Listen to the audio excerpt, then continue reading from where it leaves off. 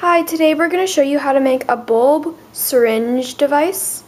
Now we got this from the kids' doctor to suck their mucus. If you are do-it-yourself person, bleed your break fluid, you can watch my other video using this device and drain the break fluid.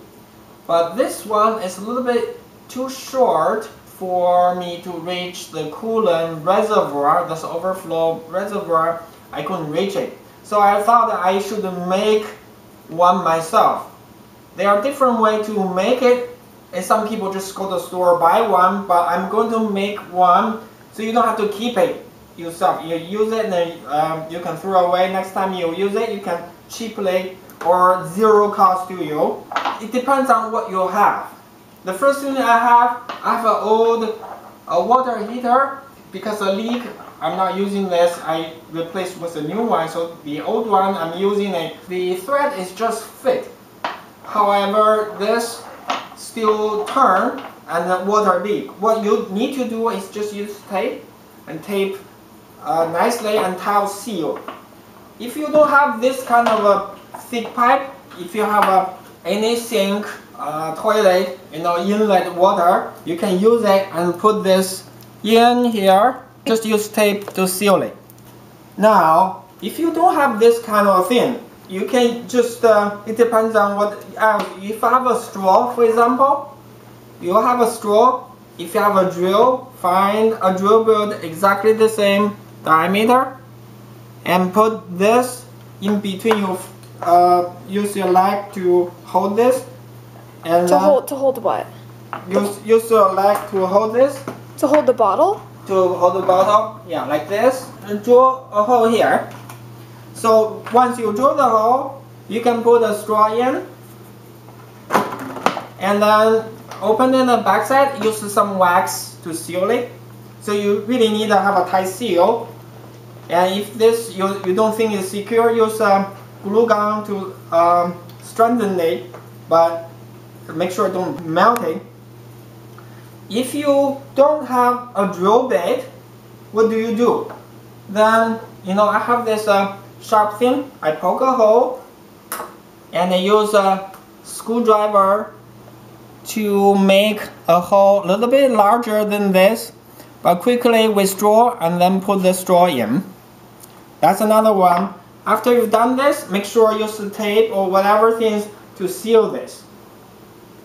But if you don't have an even screwdriver, what do? I will show you. You can simply just put the straw in like this and use tape to tape it. You put the straw in and seal it. This way you don't really need a drill. You just have a straw and seal it with the tape. But make sure when you do the sealing, the straw is not as hard, so make sure it doesn't collapse. This is a good one, and I will demonstrate it works. The water is in now.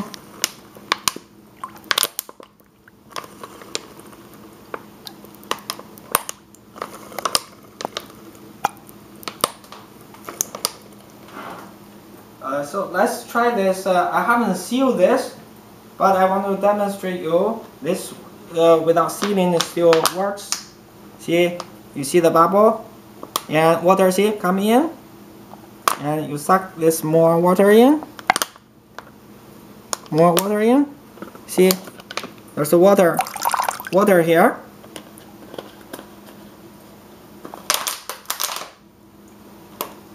See how much water can be sucked?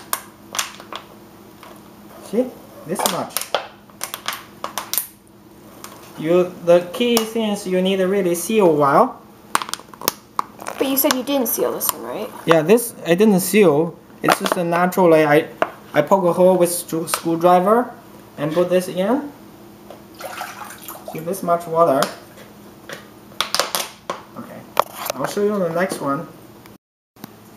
So this I draw a hole, and it's important you try different bottle. Some bottle works better than others, and this is just a regular water bottle, and you can see it works perfectly.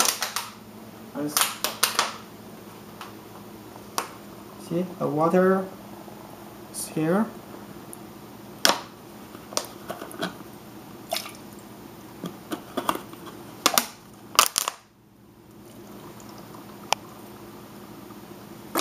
See, water easily. So there are various options I give you. Use whatever you have in the least cost, with the least cost. Otherwise, you need to keep a device, keep cleaning and keep yourself. This is a very easy to make and cheap to throw away. Thank you.